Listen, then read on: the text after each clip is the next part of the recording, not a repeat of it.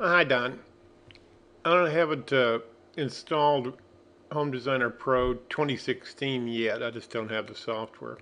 But here's 2015, and relative to dimensions, they don't change that much version to version.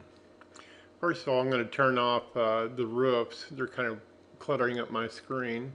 We'll go over to Display Options and hit the R key to go to the R's. Okay. Turn off roof planes,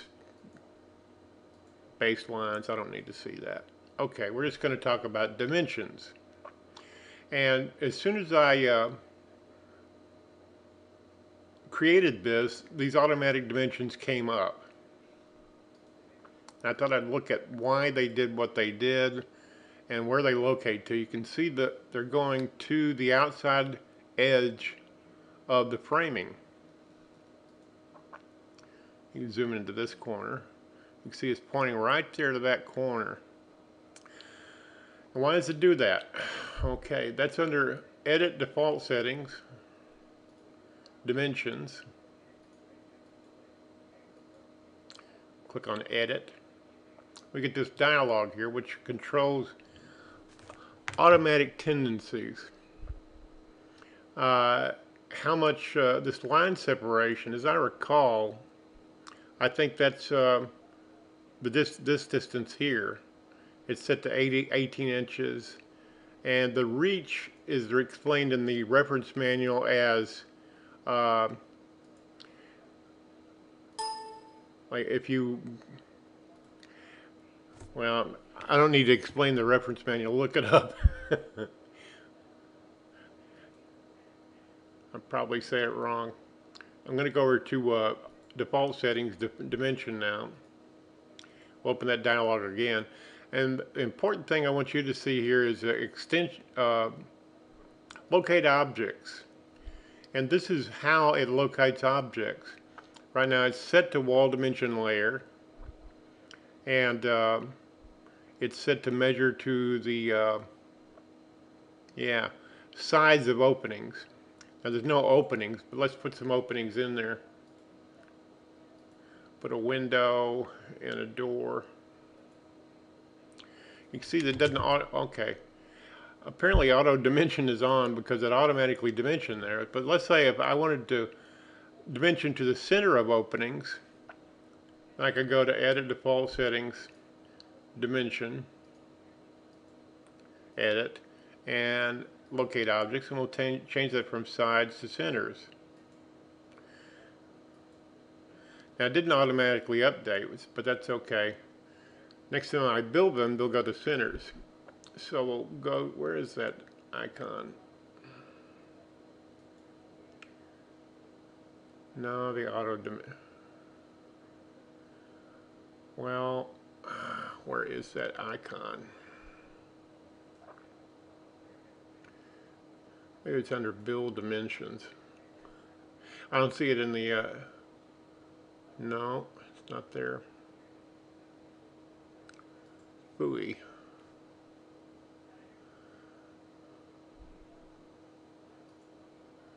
Oh, there it is. Okay. So we want to go auto exterior dimensions. Okay, I didn't change. Let me change the. See, my videos are totally unrehearsed, as you can tell. Go back to dimensions. There it is. I didn't change auto dimensions. We'll change the locate objects there to centers. I changed the defaults, but not for auto dimensions. Okay, now they're going to the center. Get the idea.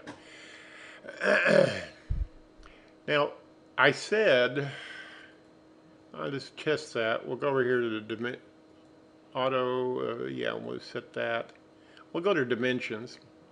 I'm going to change this line separation to 36 inches. See, I'm going to change that line separation to 36. And then we'll generate those again.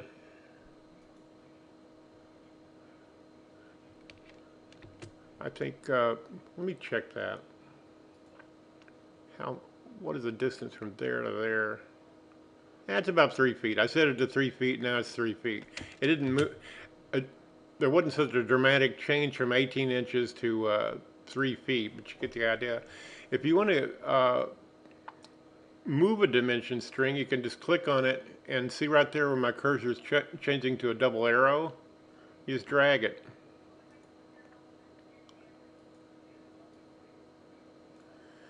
And if you want to, so you can move those things around. If they're in a bad place, or like in the same location as the wall, you can just hit the tab key and then get the dimension and move it. Put another window in here, and let's say that now I want to dimension that window. I could auto dimension again, but I can also just click on the dimension string and see that little pip there sticking up. I'm going to drag that down to the window center, and now it's dimensioned. I'm moving the window now with the arrow keys. Or you can just click on the dimension and do it that way. See what else? Oh yeah. I don't usually use these arrows. That's under Edit Default Settings, Dimension. Go to that dialog, and there's an arrow. I normally use this arrow, and then pick something else. And I click Done, and yeah, let's see, it changes. Also, I'm going to click on the Dimension tool and go to this end-to-end Dimension tool here, and left-click on it to activate it. If I want to measure from the inside wall to the center of that window, I just left-click and drag and wait until it snaps there. Now, if I want the dimension not to measure from right here, but over here, I'll just left-click on that and drag it over there. I can also drag it to the center of the wall, or drag it to another edge, or drag it to the sheetrock, or from the siding on the other side. You can put it wherever you want. I'm going to put it in the center, and then I'm going to use this little pip here to create a new dimension point. So now I'm measuring from here to here, 3.5 inches, and then from here, the rest of the way across. If you want to get rid of dimension points that you don't want, then you can just put your cursor on them until the cursor looks like a double arrow, and then left click and drag off screen, and then it gets rid of the dimension point. So I'm going to move this dimension point, left click drag to the edge of the window, and then to the other edge of the window, back to the center. I think with windows you can measure to the casing. Yeah, it'll measure to the casing, or to the edge of the frame, the center of the window, or you can do both sides using the additional dimension point tool. So there's a lot that you can do with it. It just takes a little practice and knowing that those features are there, and they're described in the reference manual. And there's some basic tutorials on how to use dimensions. Something I don't use a lot of times, is the angular dimension, but it's sometimes helpful. You just left click and drag, and if you left click and drag it to the outside, then you get the reverse angle, 270 degrees, or drag it in to get 90 degrees. Go back to that tool again, and you just left click and drag. Get the idea. It's a useful little tool, and it's really easy to use. It just takes a little practice to learn it. I'll move this over to 6 feet. And that's a basic tutorial on automatic and manual dimensions, and also the tools that are here. I find the measuring tape when I needed just a quick measuring, that's an easy way to do that, and it doesn't create a graphic item you have to handle later. Now this tool here, point to point, it actually, when you left click, it creates a point, and then when you release the mouse, it creates another point. Let me drag this over here. See, there's points there. The other dimension tools look for dimensionable points, and that dimension tool creates its own dimensional points. And I use it from time to time when it's more convenient to just have these points here to dimension to than some hard to dimension point in the drawing. Of course, this one's pretty obvious. It's wall to wall. You see the tool, yeah, interior dimension. It'll automatically draw between, when you left click, drag between two walls. Now I've got it set to surfaces, dimension layers, so it's gonna measure automatically to one side or the other of framing. But let's say you're doing a remodeling job and you're not building it from scratch. I'm going to go up here to Edit,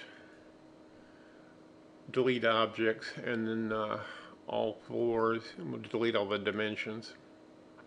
Where's the dimensions? There we go, Manual and Automatic. Oh, I forgot, I didn't do it right. There we go, I forgot to hit the delete button. Now I'm going to go up to Edit, Default Settings, Dimensions. Click on Edit, and we'll change the Locate Objects to Surfaces. For like remodeling, you're going to be measuring something that's already there. You're not creating it from scratch. So you would want to measure from actual measurable points. In other words, you want to measure from the sheetrock and not from framing. So if this room had already existed and you put a tape across there, it would be 12'1". It's not going to, if you have the default set wrong, then you'll be off by a ½ inch in both directions. If you're measuring an existing room and you measure, in this software, you have it set to dimension layer, then it's going to be off by an inch. Whereas with that default set that way, it just automatically picks up your intention. So you set your defaults based on what exactly the type of work that you're doing. So I use surfaces for remodeling and dimension layer for new construction. And sometimes in remodeling I'll use both, because the existing structure you measure from existing dimension points, and then you're going to add a room onto that, and so for the room you would want to use new construction type dimension points. Otherwise, you know, they get out in the field, try to build the thing, and it becomes kind of confusing. But I hope this helps you out, clarify some of the problems you're having. Remember this pip here, I call it a pip, I don't remember what it's called in the reference manual, but you can create additional dimension points, and you can always click on a string and move it around to where you want it. And also there's one other thing. I'm going to open this dimension string here. Excuse me. Okay, you don't have that feature in Home Designer Pro. Never mind. I was thinking of a feature that you have in Premiere. Excuse me, but you don't have it in Pro. Let me check and see if it's in the big dialog. I don't think that it is. Yeah, that's a Chief Architect Premiere thing, so never mind. Okay, well, you have this format.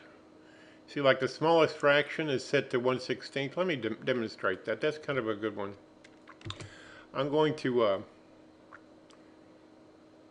just move this wall manually a little bit. And yeah, we get those fractions in there. And so a drafting teacher would tell you that you would click on this wall and click on that dimension and get rid of the fraction. Like that, and then hit the enter button, and then that got rid of that fraction. I'm going to hit Control Z to put that back. You can also get rid of fractions. I don't recommend this to you. I'm just saying that you can do it. For some of the contractors that I work for, the builders, they have me go into this format here, and I'll set the smallest fraction to 1/2. And see what that does? It just rounded it off. It added 1/8 of an inch to that dimension just by a default setting under format. Normally when I'm creating a plan from scratch, I use the 1/16, but a lot of times on remodeling, I'll set this to 1/2 or 1/4. You know, some of my clients want 1/8. And you can control that here by the smallest fraction. And also there's a unit. I'll tell you what I do. Like for site plans, you would normally have a dimension on the outside of a building. And that would be set to, let me open this up.